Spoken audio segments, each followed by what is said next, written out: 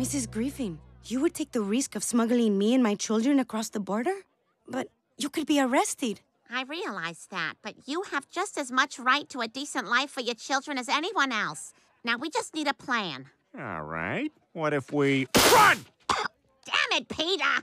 What about Quagmire? He could probably get his hands on a plane. Lois, that's actually a great idea. Actually, why are you saying it like that? And Quagmire owes me a favor anyway, remember? Last time he went out of town, I sat on his eggs for him. Peter, it's time for lunch. Sorry, Lois, can't leave the eggs till Quagmire gets back. We're having sloppy joes. Well, I guess I haven't seen that mongoose in a while.